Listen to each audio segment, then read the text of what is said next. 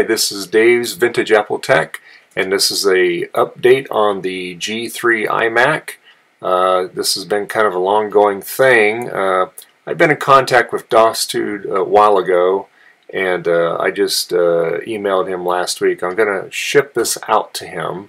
It's basically a stripped-down iMac. It does have the updated board in it. But as you can see, there's no, it's just a subframe, the polycarbonate subframe. There's no inner plastic bezel get broken, no covers get broken.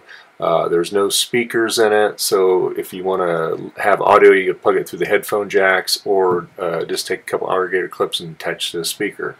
The monitor's kind of scratched up. Like I said, this is an old one. I'm going to give this to Dude so he can use it for a test bed. And then if he ever wants the covers, I'll be happy to send those to him to make it look prettier. But there's no drive bay in it. The hard drive and the optical drive are actually velcroed together up on against the aluminum frame.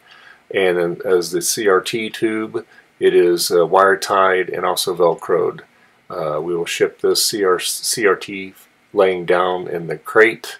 And I used to own a shipping company, so I'll make sure that this gets done in one piece.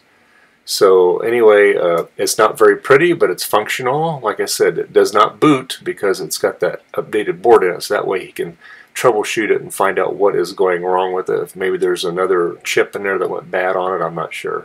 So anyway, this is just a quick update, and see you guys in the next video.